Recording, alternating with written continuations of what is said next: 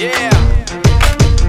For those of you that wanna know what we're all about, it's like this, y'all. This is 10% luck, 20% skill, 15% concentrated power of will, 5% pleasure, 50% pain, and 100% reason to remember the name.